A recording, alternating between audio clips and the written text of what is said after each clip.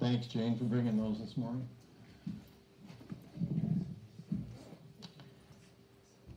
Well, good morning and welcome to Kidmount Baptist Church. We're still in Luke's Gospel. We're still in the last week before Jesus' crucifixion. Only a couple of days left. A lot of teaching has gone on and will go on before he is crucified. And here we are on Palm Sunday. Here we are on Palm Sunday. So I'm going to give you a quick review. I'll try to emphasize the quick. We get into chapter 18, we get to verse 32, and we realize that Jesus and the disciples are heading toward Jerusalem. They've come down from the northeast, they've come down to the southeast, so they didn't have to go through Samaria, and they're heading to Jerusalem. They got to go through Jericho. And a 6,000 feet climb from Jericho up to Jerusalem. So when you see in the Bible it says up to Jerusalem, it's up to Jerusalem. And we saw Jesus just before they get to Jericho. A blind man named Bartimaeus calls out to him, "Jesus, Son of David, have mercy upon me." And we took a Sunday on that and realized that Son of David was a true statement. They understood who the Son of David was. A lot of the folks, most of the Jews, would understand who the Son of David was. Messiah had to come from David. So he's saying, "Messiah, have mercy upon me." And we find out that not only did Jesus heal Bartimaeus, but he saved him, and he became a follower of Jesus. And as he gets into Jericho, then he's looking for a little tiny guy named Zacchaeus. And I sang you the song once. I'm not going to do it again, of course, but little Zacchaeus went into a tree, and anyway, I'm not going to sing it. The song says he goes in for tea to Zacchaeus' house, and of course the Pharisees are just upset so bad because this is a sinner. Zacchaeus was the head taxpayer from the head town that collected taxes, which was Jericho. And we find out in verse 10 of chapter 19, Jesus makes it very clear that the Son of Man came to seek and save the lost. Key verse of chapter 19, I believe.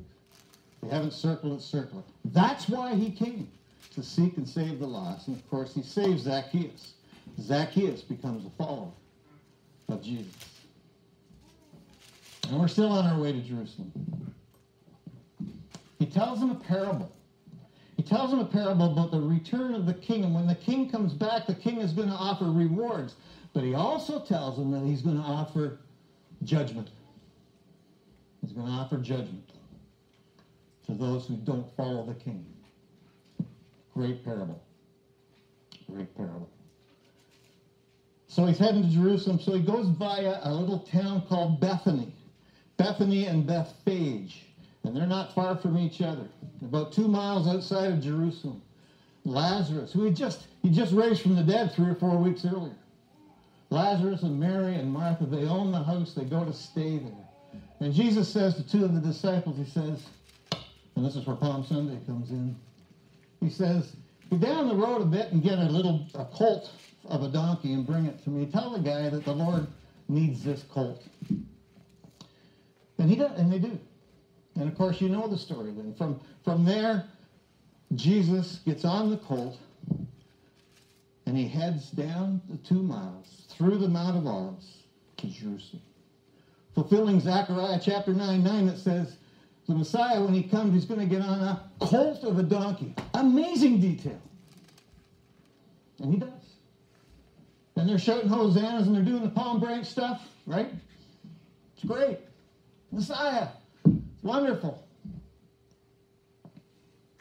And he gets to Jerusalem. He gets to Jerusalem. The crowd's cheering. And as he approaches Jerusalem, chapter 19, verse 41 tells us what? He looks at Jerusalem and he weeps. And the Greek word actually means sobs. Because he knows what's coming. He knows Jerusalem's going to get destroyed. He knows the people are going to get destroyed. He knows he's going to get crucified. He knows all of this stuff. The judgment's going to come upon them. He also knows, and this breaks my heart to think about it, that he's the one that's going to judge them. And he weeps. He weeps. He gets to the temple, and you know what happens. He cleanses the temple. He cleansed the temple before, as he started his ministry 3 years earlier, and here he is, cleaning out the temple again. The money changers, the business dealings that are going on in the temple. And the next day, it says, he was teaching in the temple. And we had some good times with that the last few weeks. He's teaching in the temple. He knows he's dying in a couple of days. And here he is getting some stuff through. He's got to get some of these doctrines through. And he's confronted by the leaders, of course. They hate us. They hate him. They hate him. What authority do you have to do this, Jesus? You're called Messiah. You don't say I'm not Messiah. You come in, you got thousands of people. Some of the commentaries say there may have been 10,000 people. Like, are you kidding me? Thousands of people. I mean, they're there anyway to Passover, but it's because of this Messiah thing. All the miracles he's done. What authority do you have in this? And what authority do you have to clean out the temple? And now you're teaching in the temple? Of course, Jesus doesn't give them an answer. He gives them a parable. That's his answer. And then he gives this most important parable you hardly ever hear spoken of. He talks about what? He talks about the Father sending his Son. And the leadership killed the Son. And from there, they find out in this parable, and they understood it was them that he was talking to, that they're going to get killed and they're going to be replaced. Now that replacement had already started. I think we spent a half a sermon on you're going to be replaced by others. Who's the others? And we got into that pretty good. The apostles, the disciples, they started it off. Later on we find out evangelists and pastors and teachers become the others based on the writings of the apostles. They get replaced. And of course the hatred grows. And a couple of weeks ago we took a look at how the Pharisees handled it. The Pharisees. We got to get them. But the only ones that can kill him are the Romans. We've got to get Jesus to turn against the Romans. We've got to get him to say something against the Romans. If Jesus can say something against the Romans, they will arrest him. And if they arrest him, the people will realize he's not Messiah because they expected, as we saw in Sunday school this morning, they expected the Messiah to come and wipe out the Romans. They knew their Old Testament, at least they thought they did. They knew their Old Testament. When Messiah comes, he's going to put the enemies of God, meaning Israel, under their feet, under his feet. And you can go to Joshua chapter 10 and find out what that means. That means execute. He'll come and he'll wipe out. That's what they thought. That's what they thought. But Jesus doesn't get caught in this trick. As, of course, he didn't. Render under Caesar's, that's what it's Caesar's. Render under God's, that's what it's God. And God owns you. You do what God tells you to do. So the Pharisees did not succeed in tricking him into that. So the Sadducees, last week we took a look at the Sadducees. Now the Sadducees didn't believe in the resurrection as the Pharisees did. There's no such thing as a resurrection. We live for now. Moses didn't tell us there's a resurrection. The Sadducees were the experts in the first 5 books of the Bible. We call it the Pentateuch, right? He didn't say anything about a resurrection. So therefore, there's no resurrection. So, let's trick Jesus. So we got to hear about this woman that married 5 guys. Remember that widow last week? Nobody remembers? Yep. 1 bride for 7 guys? One would die, she would marry another one, the brother, marry another one, till 7. And thankfully, she died. So, Jesus. Which one does she marry in heaven? Which one's her husband in heaven? And Jesus had the opportunity then of explaining to them about the resurrection. They thought this was a bunch of bull. That's modern terms. A bunch of bull. They didn't believe in a resurrection. And he made it very clear then, when you go to Matthew's account on this, you guys, you experts, you don't know what you're talking about. You don't know those scriptures. Moses at the burning bush. God's talking to Moses. And he says, I am the God of Abraham. I am the God of Isaac. I am the God of Jacob. Not I was. These 3 guys are here now. There's a resurrection. Don't you ever forget it, folks. There's a resurrection. Fascinating to me how he handled Exodus chapter 3, verse 6. Then it tells us that they lost courage. They lost courage. They didn't ask him any more questions. They didn't try to trick him anymore. It's amazing to me. What a Savior we have. What a Savior. And that takes us to today. So turn with me to Luke chapter 20. And we'll begin at verse 41 today. I'll read verse 40 first. The Sadducees, they didn't have courage to question him any longer about anything. They were done, folks. And when 70 AD came, 40 years later, when Jerusalem got wiped out by Titus, you never hear of the Sadducees again in any reigns at all. Verse 41. And then Jesus said to them, how is it that they say the Christ, the Messiah, is David's son? For David himself says in the book of Psalms, the Lord said to my Lord, sit at my right hand until I make your enemies a footstool for your feet. Therefore, David calls him Lord.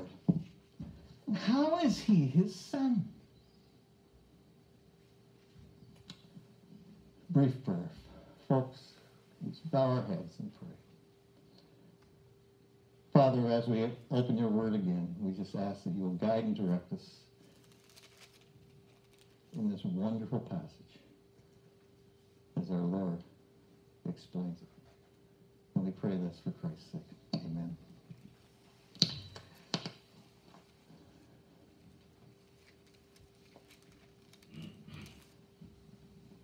There's no way any Eastern father would ever, under any circumstances, call his son Lord. And yet, David's son is also called David's Lord. The greatest debate in human history, I believe, is the debate on the nature of Jesus. Was Jesus God? Is he God? Or is he merely a man? We could be up here for several weeks discussing this one. I believe the general consensus in this world today would be that Jesus is a good guy. He lived, he died. He was a very compassionate guy. He was devout, very religious, wise, well-intended maybe. But he's a man. He's merely a man. I believe that would be the general response by the folks today. And Satan and his minions loved this. And they would promote that. Because if Jesus is merely a man, then he's not God. And if he's not God, he's not your Savior. If he's not your Savior, the Bible ain't true. The Bible's not true. And if the Bible's not true, Christianity is not genuine. It's a false religion. On the other hand, if Jesus is God, and he is, he's sovereign. He's in charge. The Bible is true. And Christianity, true Christianity, is genuine. This is the critical issue of every person that ever lived. Who is Jesus Christ? Who is he? And it amazes me as I sit in my office a few weeks ago, and I'm rhyming off in my head all the different denominations that I know that believe Jesus was not God. Of course, you've got the Muslims, the Jews, the Hindus, you got the Christadelphians, you got the Scientologists, the JWs, Jehovah's Witnesses, Christian Science, and on and on and on. Oh yeah, we believe the Bible. There's no way Jesus is God.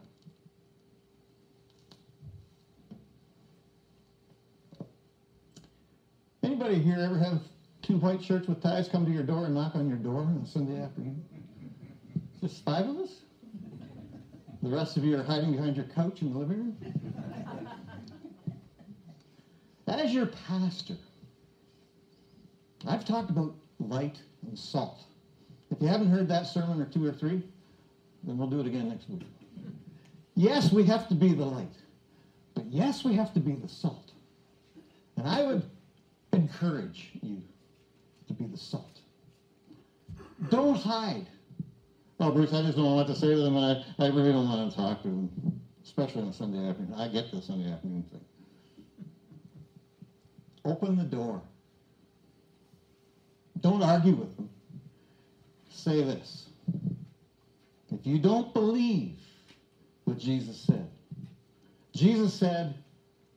I am.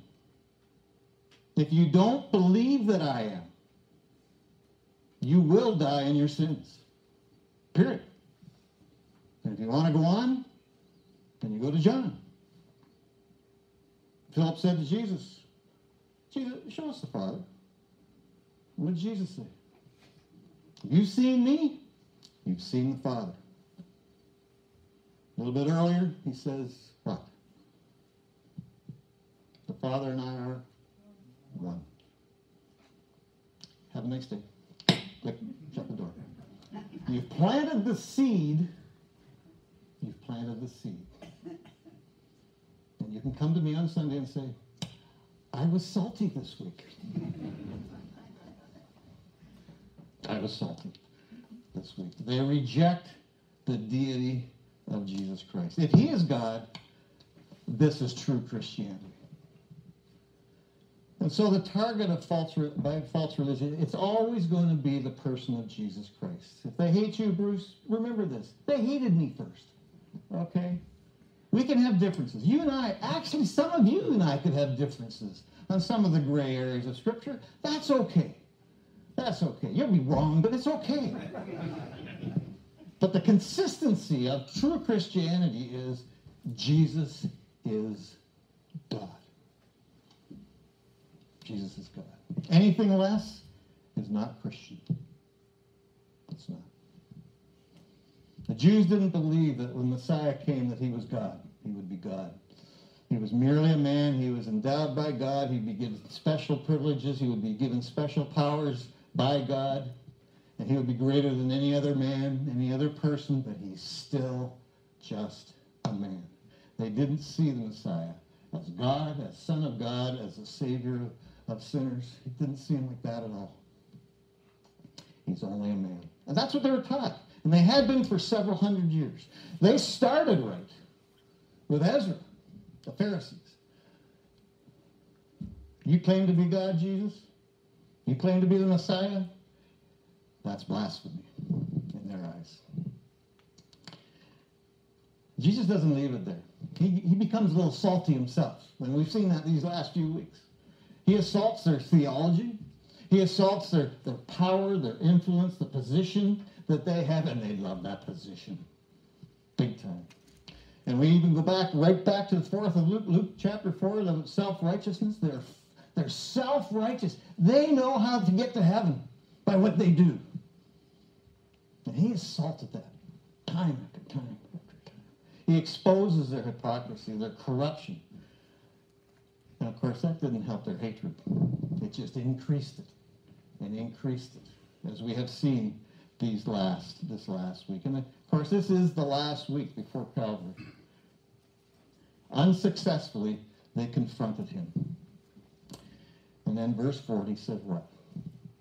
For they did not have courage to question him any longer about anything. But he doesn't stop there. That would have been a good place for Jesus to lay down and have a couple days rest before he was going to get killed. No. Perfect opportunity for him. It's his turn now to lead the conversation. And this would be his last conversation with them. What would you say if you were Jesus? What would you talk about if you were Jesus? It should be pretty important because I'm dying in a couple days. It should be probably one of the most important matters ever. And it was. And it was. He asked them a question, verse 41.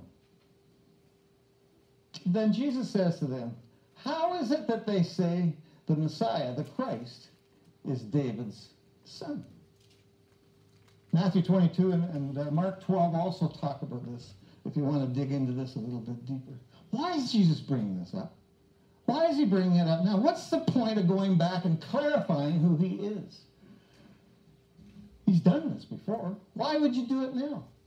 Well, Mark chapter 12 gives us a clue. It's more than a clue. Verse 34. This is the same passage, only Luke didn't bring this in. Jesus saw that he had answered intelligently. He said to him, you are not far from the kingdom of God.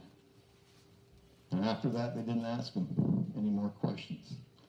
What was going on here? He knew some were this close to becoming believers, true believers. True believers. And you know from Scripture, and we may talk about it Friday, I'm not sure yet, but Joseph of Arimathea was a Pharisee. He became a believer. Nicodemus was a Pharisee. He was a believer. We find out later in Acts, many other Pharisees became believers. This was Jesus' last shot at evangelism before he went to the cross. Final evangelical effort by Jesus. And there's hundreds, if not thousands, still standing around listening to this. Now, these guys, these elite are the rejectors of Jesus. They reject, on behalf of the nation, they had rejected him. The crowds were fickle. Well, we know that from way back, and we'll know that again when they asked him to be crucified. A fickle crowd. They're weak, indecisive. They couldn't decide to follow Jesus. And yet, he's still this compassionate evangelist, wanting every last one of them to get saved. Inviting sinners, knowing they're headed for hell, to avoid that, to know him, who he truly is, to give up all this rejection stuff, all this indecision stuff. No wonder Jesus wept back in 19. No wonder he wept, verse 41. If you don't get any other point today, folks, let's get this point. The truth about Jesus is absolutely imperative. It's essential for salvation. You have to know who he is to get saved. And this is clear throughout the Scriptures. John 5:37. 1 John 2:22 is a good one. I'll take you there. 1 John 2:22. Who is the liar but the one who denies that Jesus is the Christ? The one who denies that the Father and the Son. John 5:37. It says, you have no relationship with the Father unless what? Unless you confess the truth about the Son. Well, Bruce, I worship God. I don't know about this Jesus stuff, but I worship God. No. You have no relationship with the Father unless you confess the truth about the Son. Period.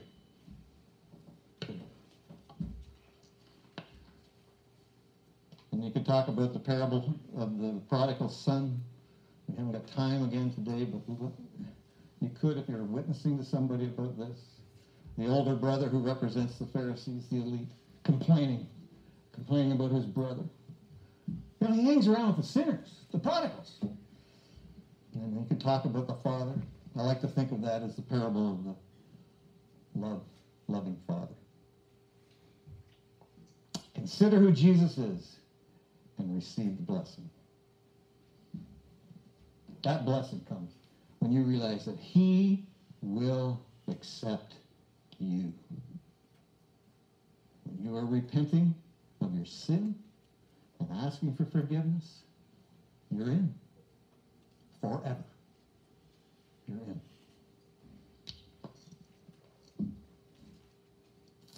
The pertinent question here is Matthew 22, verse 41. Matthew 22.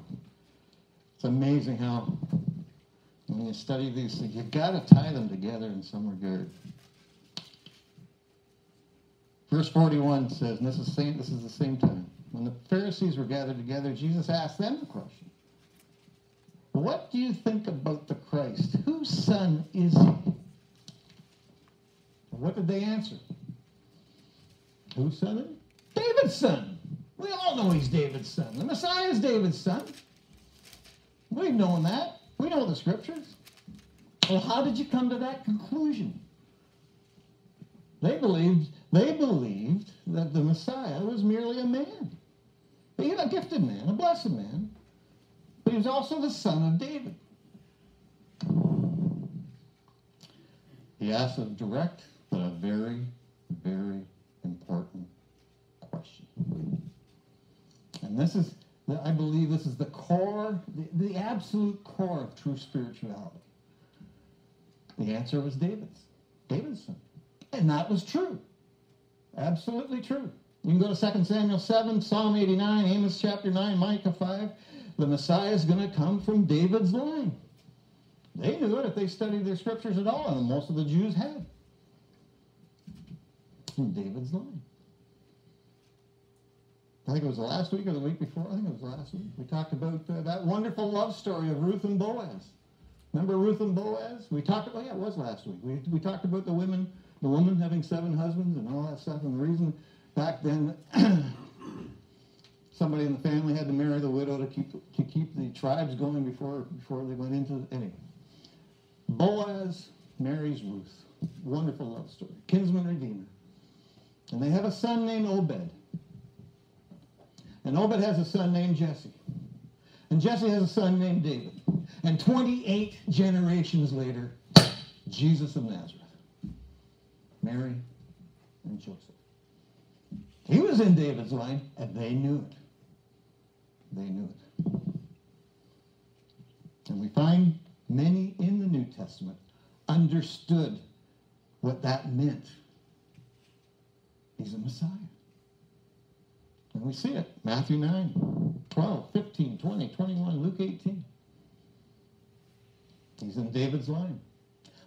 The best genealogies are in Matthew 1 and Luke chapter 3. And when we were in Luke chapter 3, I think we spent 2 weeks on pretty dry stuff. Genealogy. He's the son of David. So it's a correct answer. But it's not good enough. It's deficient, this answer. The leaders were furious because these folks that were calling him son of David, they weren't just calling him son of David that he was from David's line. They were calling him Messiah. And the stew was boiling. They resented it. So we go from a discerning question, a deficient answer, but now we have the divine reality, if you will. And I think this is great. Verse 42. David himself says in the book of Psalms, the Lord said to my Lord, sit at my right hand until I make your enemies a footstool for your feet. Therefore David calls him Lord. How is he his son? This is amazing. Jesus is quoting Psalm 110. Go back to Psalm 110. 110th Psalm, verse 1. Now, all these guys would know that this psalm is messianic. This is all about the Messiah in 110. They knew and they believed that the Messiah would come as a conquering hero. He would wield the right hand of God. He would have the authority and the power of God. He would subdue all the nations, the enemies of God, and of course they thought that was the enemies of Israel. And they would be put under their feet, and I already told you earlier. That meant, you take this from Joshua chapter 10, that means they get executed. They understood all this. That's what the Messiah. This is Old Testament prophecy. So how is it? If this is messianic and the Messiah is to be David's son, can you call him Lord? Well, it's because of verse 110 of Psalm. The Lord said to my Lord. That's Yahweh talking. That's God the Father talking to the Messiah. And David says, the Messiah is my Lord. How can the Messiah be David's son and David's Lord? There's only one way. There's only one way. He has to be the eternal God who becomes a man. That's the only way that this can be played out properly. And these guys are stunned. They're absolutely stunned. The Messiah is both man and God. David's son and David's Lord. This reminds me of, well, I guess because I've been studying ahead with Easter coming. I think I've told you in the past how much I love Thomas. Everybody, poor old Thomas, he takes a beating. And I'm just like Thomas. I guess that's why I love him so much. He was a skeptic big time. We call him the doubting Thomas. Hey guys, they all doubted. And we'll talk about that. I'm not sure if it's Easter I'll talk about it. We'll talk about it soon. They all doubted. They weren't sure. Where do we fit with this? But Thomas, he missed out after the resurrection. You remember the first meeting? Jesus came upon the disciples in the room. Thomas wasn't there. And Thomas came back. Jesus was gone, and they said, Thomas, Jesus was here. He's risen. Hold it. Hold it. Not a chance. Don't tell me that. Until I see the hand nail prints, until I see the side, I won't believe. That was Bruce Mason. 1 week later or thereabouts, Thomas is there this time. Jesus shows up again in his glorified body. We won't get into that. And I'm sure Jesus came right over to him. Okay, Thomas. And what does Thomas say? My Lord and my God. And that was the sermon of the day. That settled for Thomas. My Lord and my God. This reminds me of that. This reminds me of that. Let me take 2 minutes and read Psalm 110. Verse 1 says this, the Lord says to my Lord, sit at my right hand until I make your enemies a footstool for your feet. And that is back to what we said earlier. That's executing the enemies. That's back to Joshua chapter 10. The Lord will stretch forth your strong scepter from Zion, saying, rule in the midst of your enemies. Your people will volunteer freely in the day of your power. In holy array from the womb of the dawn, your youth are to you as the dew. The Lord has sworn and will not change his mind. You are a priest for how long? Forever, according to the order of Melchizedek. And there's a whole sermon there. The Lord is at your right hand. He will shatter kings in the day of his wrath. Have you heard about the wrath of God coming in the tribulation period? That's it. And he will judge among the nations. He'll fill them with corpses. He will shatter the chief men over a broad country. He will drink from the brook by the wayside. Therefore, he will lift up his head. The Jews here, folks, were stopped. Matthew 22:46. No one was able to answer him a word, nor did anybody dare from that day on to ask him another question.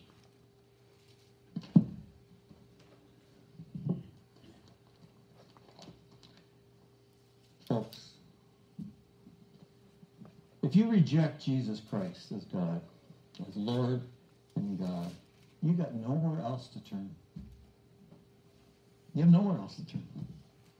And don't just say to me, Bruce, he's a good guy. You know, this is a wonderful book. Don't you dare say that to me. That's not good enough.